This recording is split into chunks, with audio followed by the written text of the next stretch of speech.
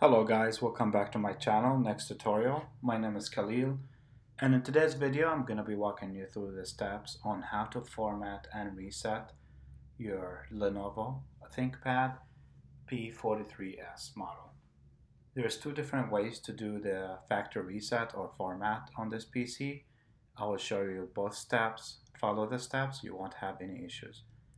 Now the very first step, if you know the password on the PC, and you can get into the PC, is basically to go inside the settings and reset it and format it. The ways to do it is you want to locate the search bar. You want to go in the start menu on the left bottom.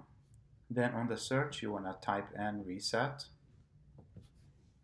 When you type in the reset, it'll come up right there, reset this PC.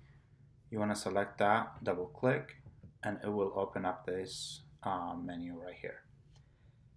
It will show you the first thing on top. It says reset, which is the recovery.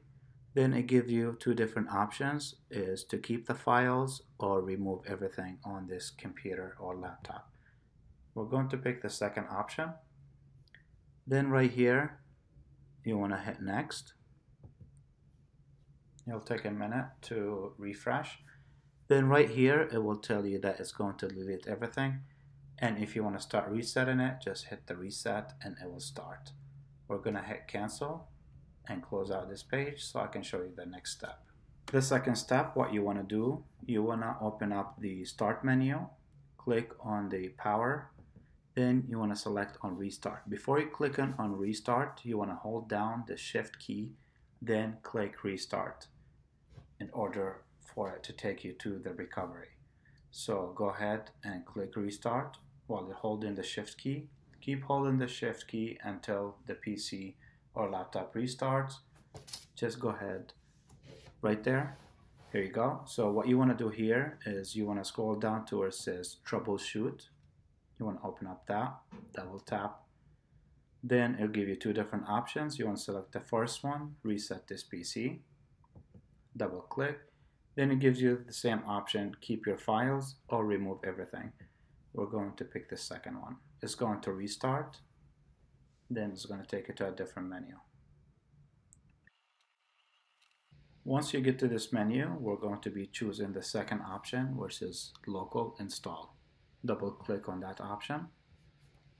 Then it's going to give you a couple more options right here in a minute. Same thing, it's going to ask you to keep your files or fully clean your drive. When you do the fully clean your drive, it will take longer than the other option. If you just want to delete your files, you can go with the first option. Once you get to this screen right here, you can go ahead and select the reset, or if you don't want to, you can hit cancel. This is it, guys. This is the end of my video for the day. If you found this video helpful to you, make sure to hit the like and subscribe to my channel for more videos. And thank you guys for watching. I will see you next time.